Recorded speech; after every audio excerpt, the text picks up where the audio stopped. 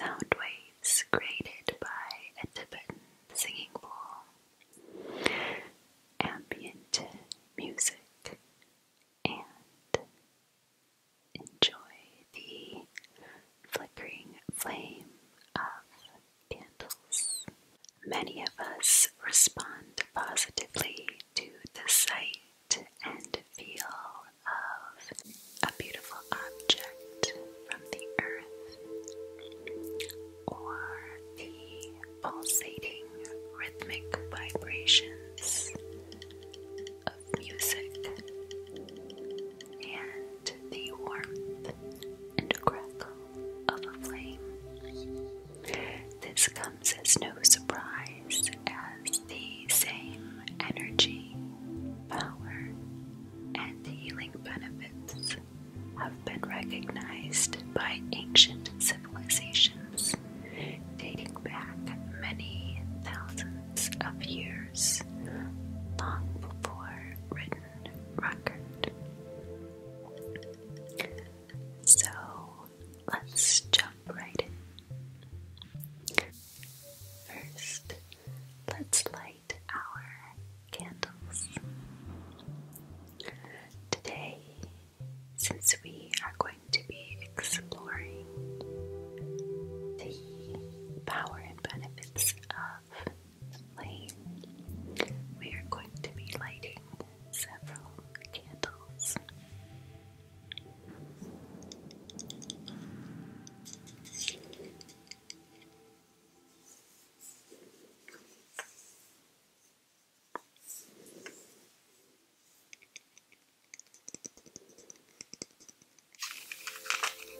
Of course, we're going to be using our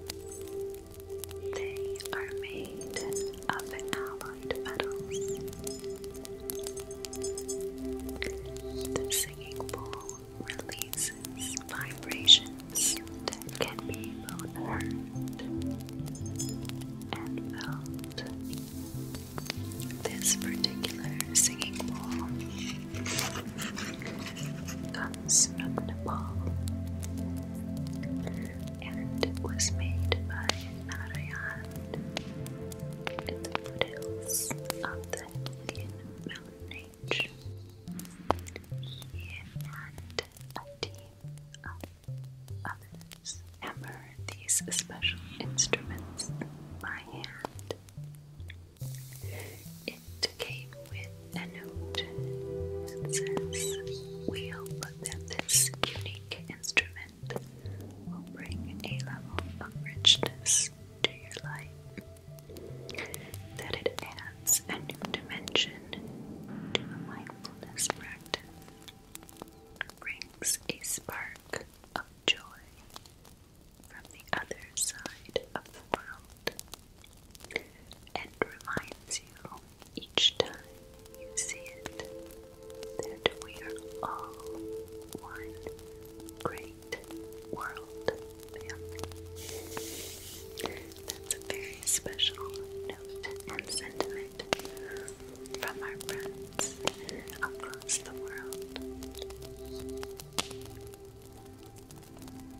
Now demonstrate the singing bowl.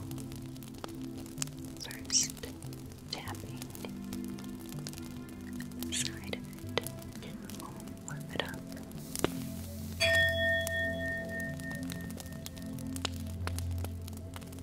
Scientific research has found that there are significant beneficial effects of Tibetan singing bowl meditations on a number of markers related to well-being, mood, and physical pain.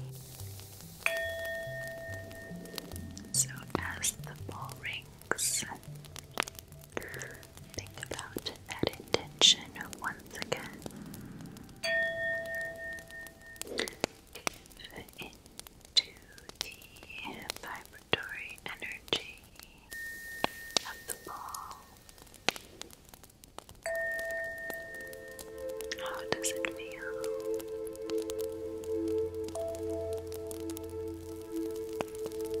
Focusing your energy on the intention you hold in your heart. Let the sound waves penetrate your mind and spirit as you call that intention forward, preparing for its manifestation. You trust, allow, and receive that it all will come to pass.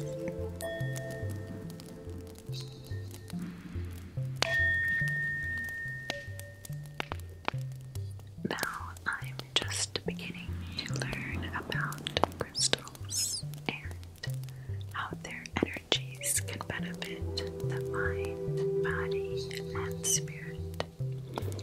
So I thought that we could do that together. We know that everything and everyone is made of energy. The idea is that the energy of the crystals positively interacts with our energy. This is an ancient belief and practice that has been observed for centuries. Whether you're a believer or not, perhaps it's not such a bad thing to hold these crystals along with the positive healing intentions in our hearts and minds while we seek to attain spiritual growth and well-being. Albert Einstein said, "Everything is energy, and that's all there is to it. Match the frequency of the reality you want, and you cannot help but get that reality. It can be no other way." This is not philosophy. This is physics.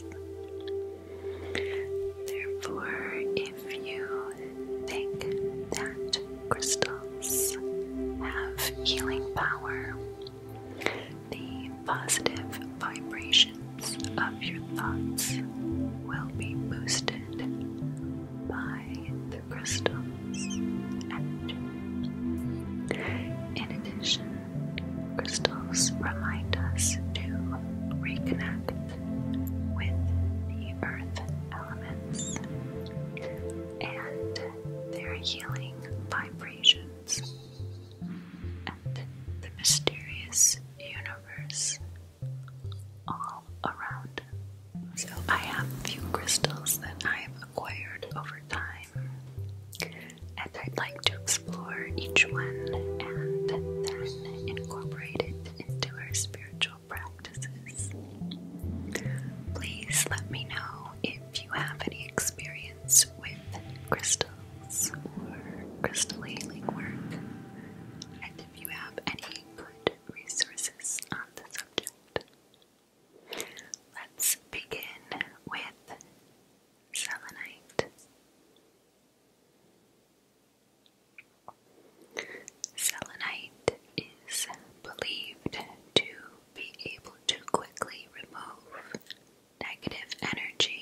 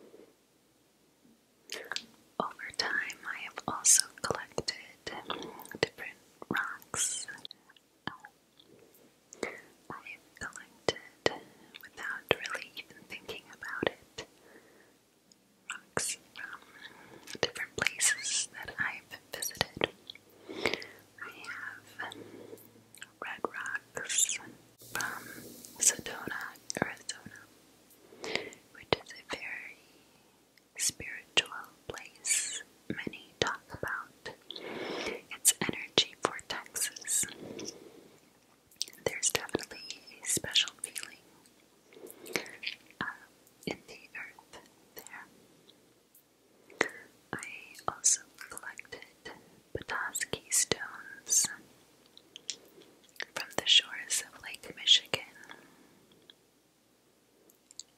and